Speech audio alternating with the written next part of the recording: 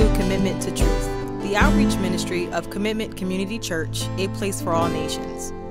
To learn more about Commitment, please visit our website, www.commitmentchurch.org. Like us on Facebook and download our mobile app.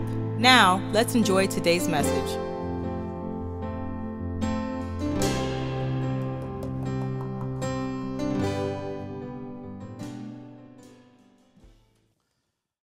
So, God has appointed and entrusted us with the gospel of Jesus Christ. And the scripture says, so we speak not as men pleasers, but ultimately God examines our hearts. But that is a big deal. That's a big challenge that we all have, because the human nature is to go and perform so that we will please man. We are historically men pleasers, right? I mean, you look at any child, they want to please mom and dad, right? If they draw a picture, no matter how horrific that picture looks, right?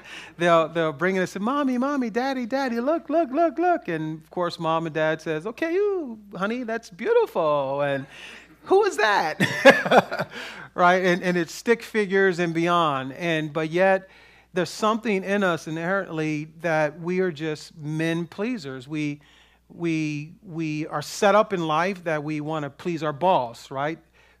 Be it good motives or bad motives. We want to maybe please our boss to get a promotion, right?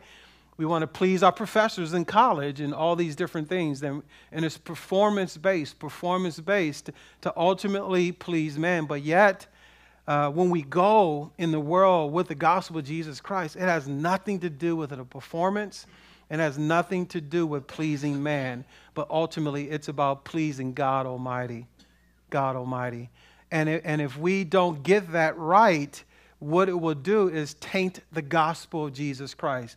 In other words, I'll begin to preach a different message to you because I want you to like me. Right? I want you to affirm me. I want you to get along with me. I want you to not disassociate yourself with me. And that's the battle that guys like myself who stand here before you are you in your everyday life, is that am I going to say that what I know it is right, what I know that only saves a person, can redeem a person, change a marriage, change a family generationally, or would I tickle ears, or will I only say things to maybe affirm myself and make myself feel better and warm and fuzzy relationally with someone, or will I understand that it's never about pleasing man, but it's ultimately about pleasing God, even if it ends up offending man. Now, I've learned over the years that I defer to please God, and it may temporarily offend man. You follow me? Temporarily offend man. Either that person comes around and God redeems the relationship that I have with them, or that person comes around one day that every knee bows and every tongue confess that what? Jesus Christ is Lord of all. So at the end of the day, that person is going to come to the realization that Jesus is the only way, if you like it or not. All right? But our responsibility is to make sure we're delivering the truth of the gospel of Jesus Christ in all condition, in every situation, no matter what the condition may be. So that being said, we're going to answer two questions. It is this: what are we going with as we go? And why only the gospel? What are we going with? Just to rehash that and redefine that or reaffirm that. But then secondly, why only the gospel? Why only the gospel? So if you can, open your Bibles with me to 1 Corinthians chapter 2. 1 Corinthians chapter 2, verses 1 through 2 we'll begin with. What are we going with? It says, and when I came to you, brethren, I did not come with superiority of speech or of wisdom, proclaiming to you the testimony of God. In other words, I didn't come to you with video clips that can get a lot of hits on Facebook and Twitter, all right, Instagram, but I came to you with a speech that was not maybe superior. Okay, I didn't come to you with my own personal wisdom, but I came, proclaiming to you the testimony of God. For I determined, listen to what it says, to know nothing among you except what? Jesus Christ and him crucified. Can you imagine how simple ministry will be? Can you imagine how simple conversations will be? It's like, hey, let's cut to the chase. It's just about Jesus and him crucified. End of story. We wish it was that easy, but that is the simplicity of the gospel.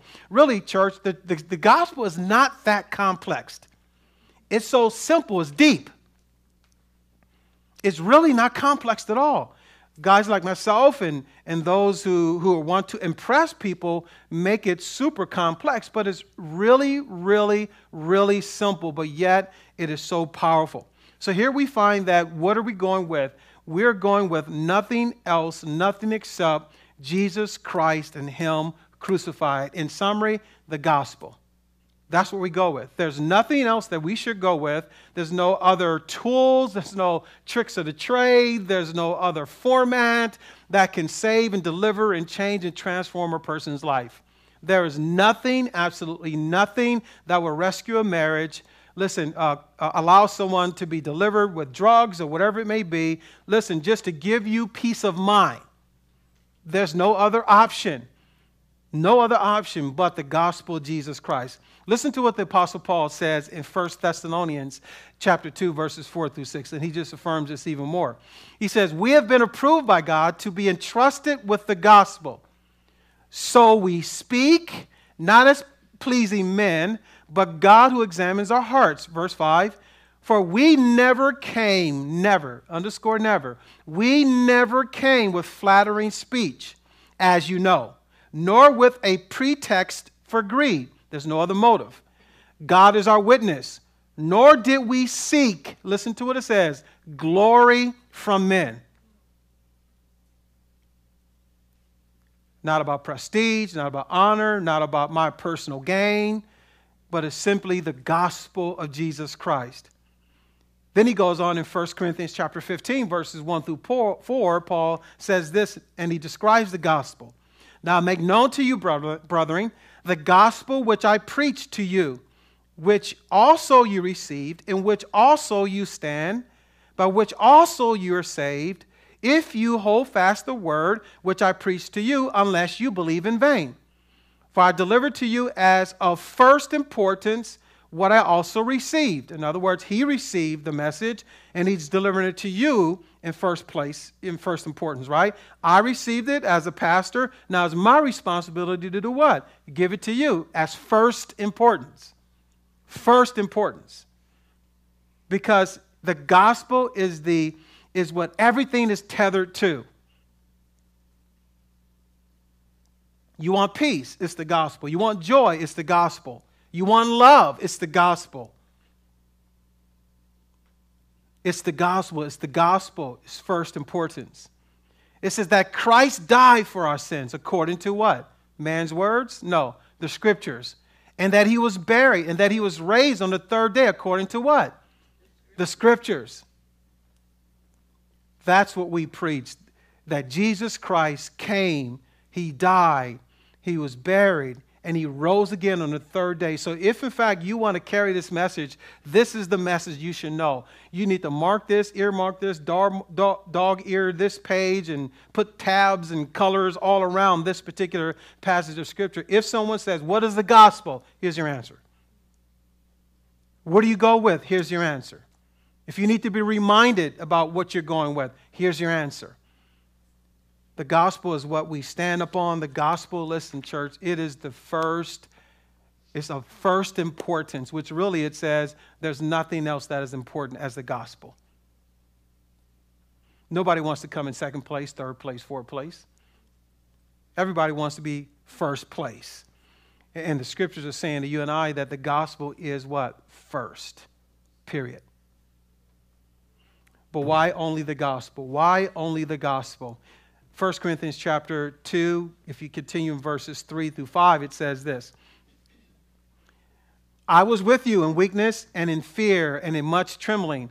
And my message and my preaching were not in persuasive words of wisdom, but in demonstration of what? The Spirit and of power. Why? So that your faith would not rest on the wisdom of men, but on what? The power of God. That your faith would not rest upon your pastor, that your faith will not rest upon your mom or dad. Your faith will not rest upon those that are influencers in your life, but ultimately on what? The power of God. And so many followers of Jesus Christ, listen, do not see the power of God in their lives. You know why? It's because we do not live gospel-centered lives, period. We don't see the power of God in our families. We don't even see the power of God in our finances. You know why? It's because we don't live gospel-centered lives. Well, let me work harder. Not saying one shouldn't work hard, because the scripture is clear about that a man who doesn't work for his family is worse and provides for them is worse than an infidel. So he says, little sleep, a little slumber, a little folding of hands, poverty will come upon you like a thief in the night. So God is about working. But if your working is only about working and making money and building your 401k and your retirement, and it's all about you, and the gospel is not attached to it, you will work yourself to early grave, period. Why do you work? Is it to advance the gospel? Why do you work? Is it because you want to give towards the gospel so others can know what you know that has changed and transformed your life?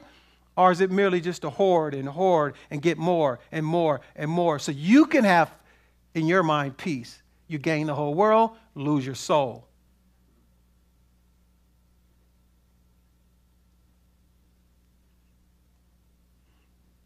Well, I'm going to work on my marriage. I'm going to work on my marriage. I'm going to work on my marriage. Then you lose it.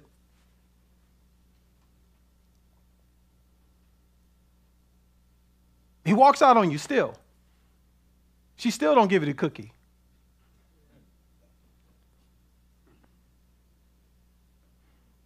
You do everything she says, and it's never enough. It's never enough.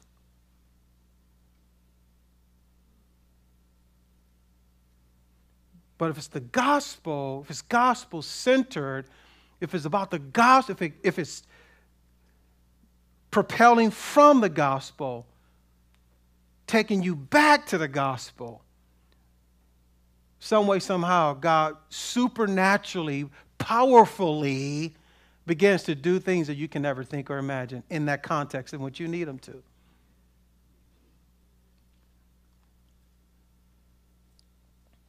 The gospel ultimately gives you proof, verse 3 and 4. The gospel gives you proof of the Holy Spirit. So many times we say, well, I don't see God moving.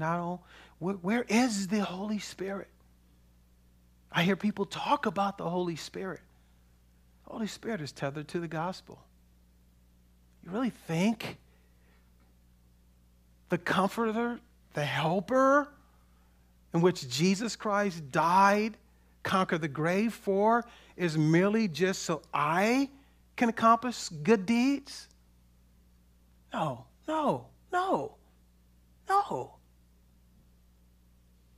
It's about the gospel. In demonstration, this word demonstration means this: to prove, to manifest, to become proof.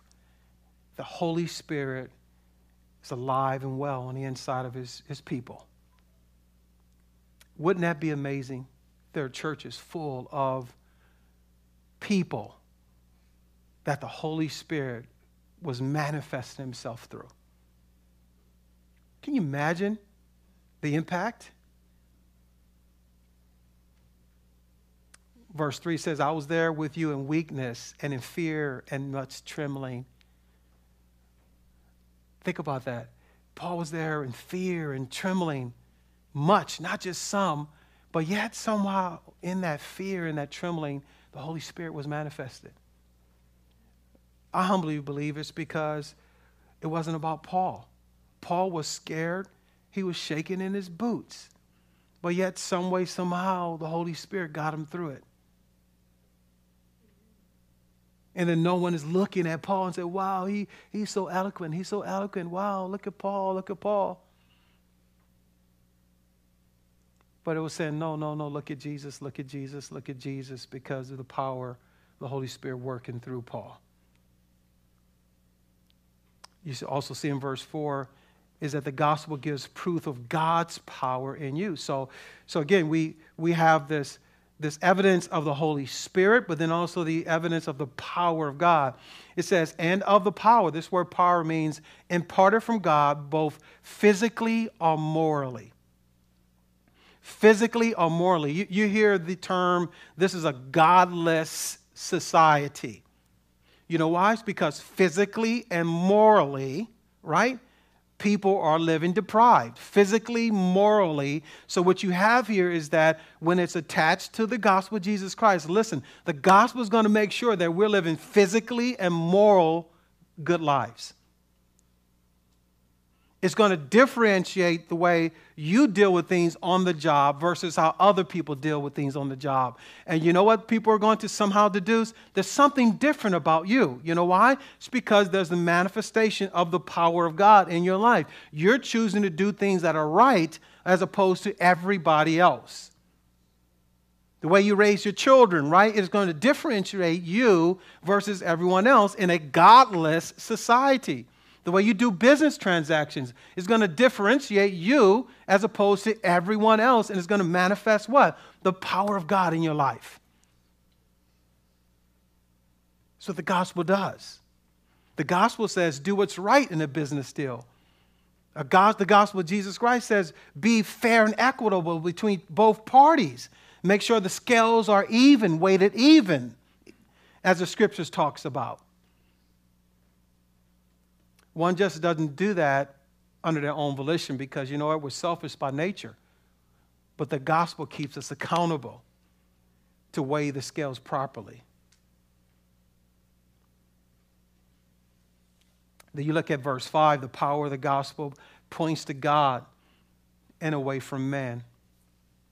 I'm a firm believer that as a pastor in ministry for years and even have an opportunity to lead in corporate America and all that stuff and influence people, is that if it's about the gospel, yeah, you may get partial credit or people will see you doing something, but yet they will always see someone behind you.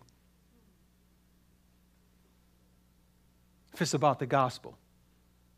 If it's self-promotion, if it's self-edification, self-gratification, if it's about me and building my career, right? Building my resume, and it's about me. There's no gospel in that. But if it's about him, they'll look through you to see him. Or they'll look beyond you to see him. And that's the way it should always be.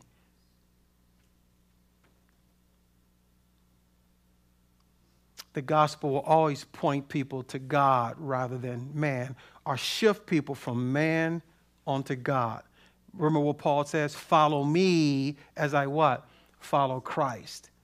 In other words, he's communicating that, you know what? At the end of the day, you may be following me and looking to me, but always understand that I'm always following and looking to someone myself. In other words, there's someone who's always bigger and better and badder than me. And you have the option to bypass me and follow them yourself. Follow him yourself. Why only the gospel? It's proof of the Holy Spirit, proof of God's power in you, and also transferred, you could say, glory and honor from man to God. Man to God. That's what the gospel does. Whenever you see an environment that it's about the man, it's about the man, it's about the man, it's about the man, it's about the man is unhealthy. Should always be about the gospel. But let's shift to Romans chapter 1, verses 15 through 17, and we can find our last 2 points as relates to why only the gospel of Jesus Christ. Why only the gospel of Jesus Christ?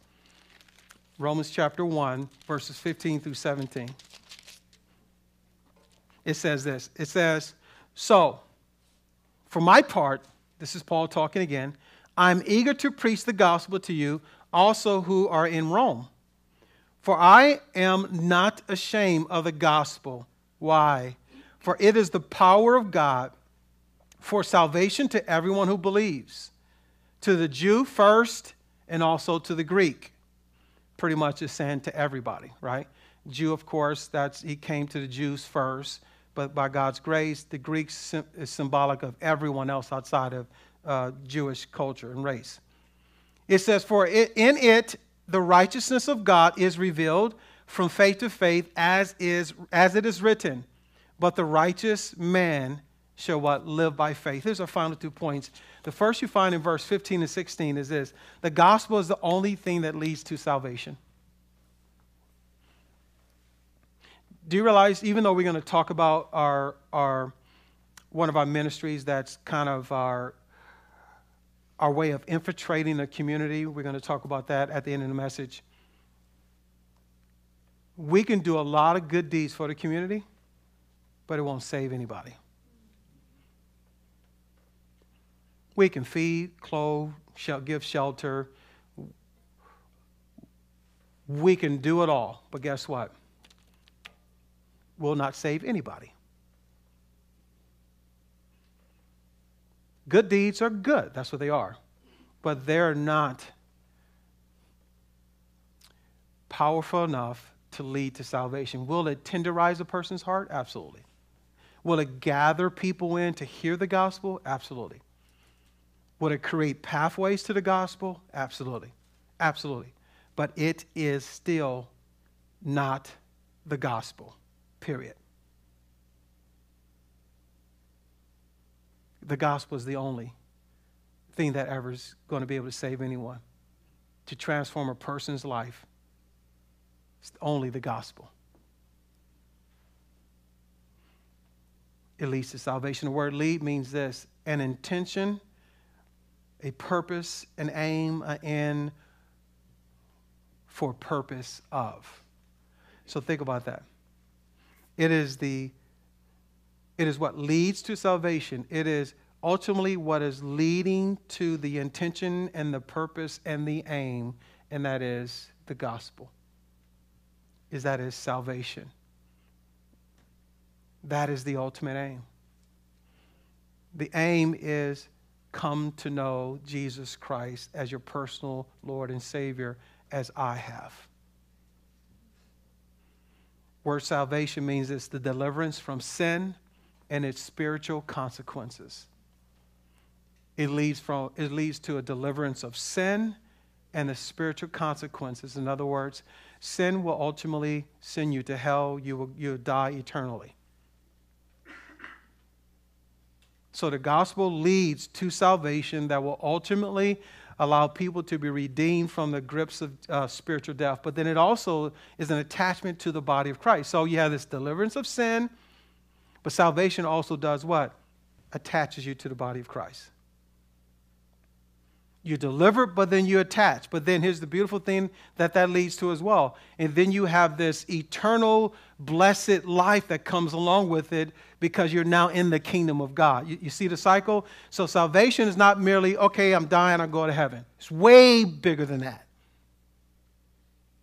And for years, the church has gotten that wrong. And I believe it has stagnated the gospel of Jesus Christ because people are saying, okay, yeah, I'll die, go to be with Jesus, but what about today?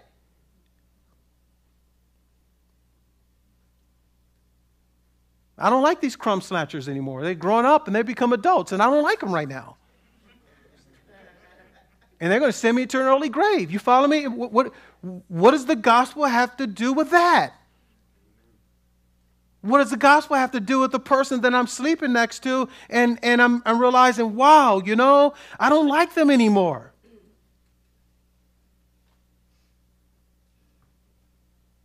What does the gospel have to do with, that person I'm sleeping with, that they're not my husband or my wife?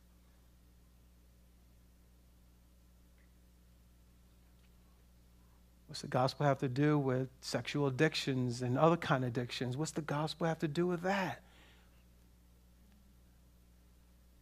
That's the real world. It's like, okay, I have a few more years maybe left. And what am I going to do in the meantime? The gospel is also for today. It rescues you from sin. It rescues you from sin. It rescues you from sin. And then it immediately plants you within a group of people that maybe, you don't get along with all the time. But guess what? At the end of the day, it's your body. Do you like your nose? Maybe you do. Do you like your eyes? Maybe you don't. Do you like the way your ears are shaped? Do you like the way your body's shaped? You can't get a new one. You could try to alter it, but you're going to have the same one.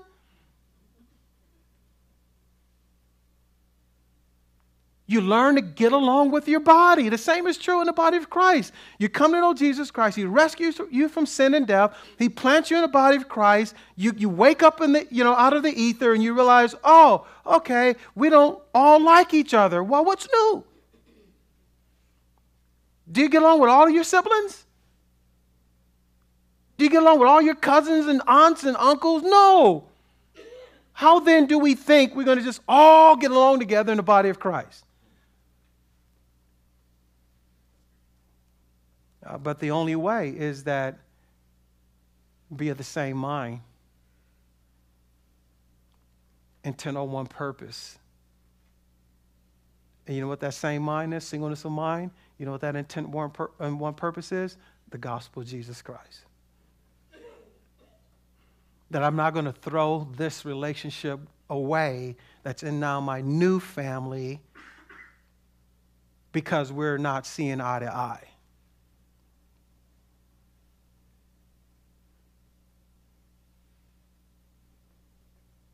And the only thing that can hold that together is the gospel of Jesus Christ. The only thing that can hold together and cause you to have such a huge family in the body of Christ is the gospel of Jesus Christ. That you accumulate family members over a lifetime. Some of you know what I'm talking about. You come to know Christ, you have this group of family members. You grow in Christ, you grow another group. And you just grow and just grow. It doesn't, okay, well, I don't like you, subtract. Well, we had a falling out, subtract. Well, I don't like how you dress, subtract. I don't like your tattoos, subtract. Well, I don't like what race you are, subtract. I don't like what culture you are, subtract. I don't like how you sing, subtract. You too loud in worship, subtract. You too quiet in worship, subtract. And we just subtract, subtract, subtract, subtract. Versus the gospel adds to the body of Christ. It's the gospel. Which then comes with the tons of benefits of the kingdom. And my realization is this over my lifetime, is because we subtract so many relationships, we many times lose out on the kingdom benefits of even relationships that we subtracted versus working through it and getting over ourselves and dealing with issues and growing the family of God in relationships. Then the kingdom becomes bigger than just your little address.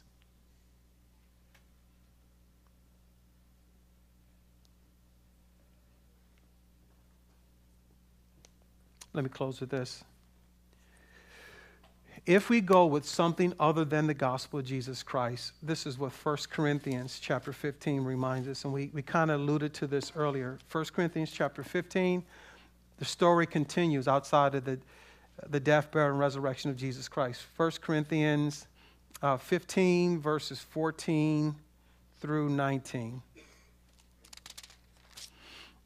It says, and if Christ has not been raised, remember we talked about the gospel as what? Death, burial, resurrection. So if Christ has not been raised, then our preaching is in vain. Your faith is in vain. Moreover, we are even found to be false witnesses of God because we testify against God that he raised Christ, whom he did not raise, if in fact the dead are not raised. For if the dead are not raised, not even Christ have been raised. And if Christ has not been raised, your faith is worthless. You are still in your sins. Then those who have fallen asleep in Christ have perished. In other words, if you had loved ones who have gone before you and died, they're just floating out there in the abyss somewhere. And then lastly, if we have hope in Christ in this life only, we are all men most to be pitied.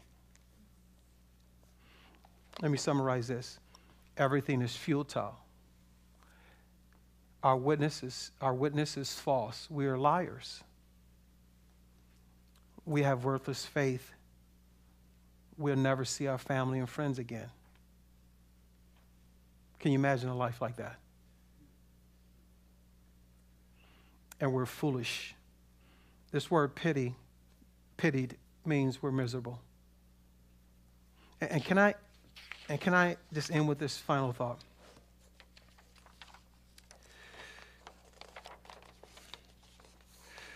There are miserable Christians.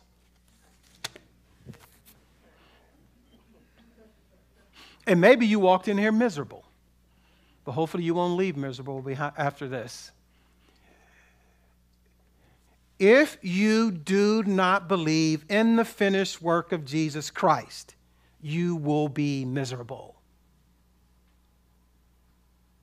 If you do not live as though you believe in the finished work of Jesus Christ, you will be miserable. If you believe that there's some other option than the finished work of Jesus Christ, if you believe that, okay, if he loves me now, then I will be okay. If she loves me now, then I will be okay. If I get married, then I will be okay. Once I have my first child, then I will be okay. If my child comes to their senses, then I will be okay. If I make more money, then I will be okay. You will be a follower of Jesus Christ who is absolutely miserable. But if you choose to be a follower of Jesus Christ that hangs his or her hat on the finished work of Jesus Christ alone,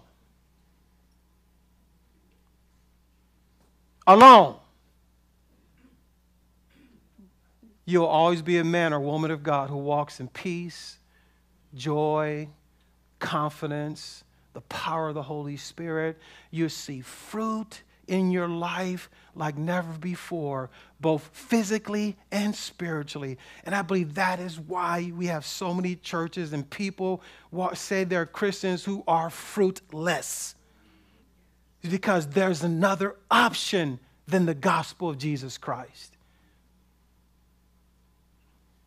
If you want to instantaneously move the misery in your life, the ups and downs, the highs and lows, good day, bad day, if you want to have good days all the time, focus on the gospel. And whenever you feel like yourself going south and feeling a little disrupted and confused and irritated, you know that you have lost sight of the gospel of Jesus Christ.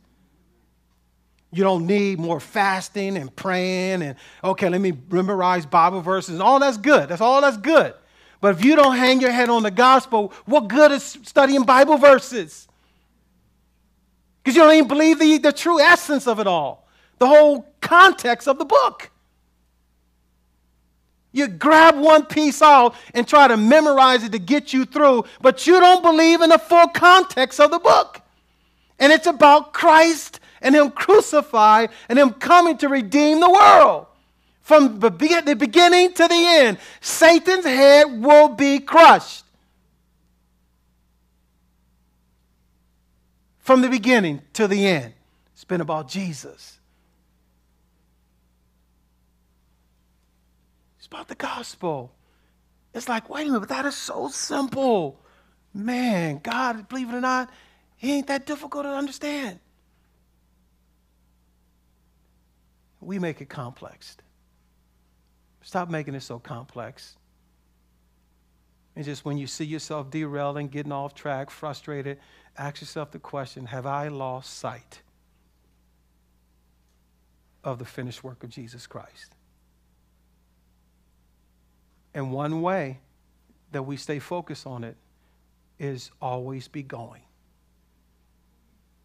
Always be going. Always be going. Always be going. Are you walking past people and not telling them the goodness of Jesus Christ, the finished work of Jesus Christ? Are you sitting in hair salons, barber chairs? Are you working side by side with people in cubicles and you're not telling them about the love and the finished work of Jesus Christ? Are you serving customers and you're not telling them about, creatively telling them about the love of Jesus Christ? Is your life not matching up with the gospel of Jesus Christ, which ultimately gives you the platform to talk about the gospel of Jesus Christ? If it's not, there's this reciprocal effect. There's this snowball effect that occurs. You lose track. You get distracted. When was the last time you have gone into the world to tell somebody about the finished work of Jesus Christ? When was the last time you've gone to work, gone to the Wawa, gone to Starbucks, gone to Dunkin' Donuts with the intentions, you know what, God, give me an opportunity to tell someone about Jesus? If you haven't, chances are you're not that happy. Let's pray. Father, I pray in the name of Jesus that you would just supernaturally remove the misery when we choose to obey you, when we choose to go into all the world with the gospel. God, we will see men, women, children of all nations, tribes, and tongues come to know you. And man, I've personally, God, has never seen an opportunity of me sharing my faith or leading someone to Christ that it did not bring me joy. God, let not your people lose sight of this or miss out on these opportunities, but keep it intentionally in the forefront of their mind to go with the gospel. Give them opportunities this week to share their faith, to see someone come to know Christ, so misery can be gone completely, because the gospel is the center of their lives. In Jesus' name, amen. Thank you for listening to Commitment to Truth, the outreach ministry of Commitment Community Church. If you would like to learn more about Jesus Christ, please visit our website, www.commitmentchurch.org/start. This website will walk you through having a personal relationship with God through Jesus Christ. Please let us know if you made a decision to follow Christ as your personal Lord and Savior, or if you would like to support God's Word through this ministry. Please visit our website at www.commitmentchurch.org. Lastly, if you or your family are in the South Jersey or Philly metro area, please visit us at Commitment Community Church.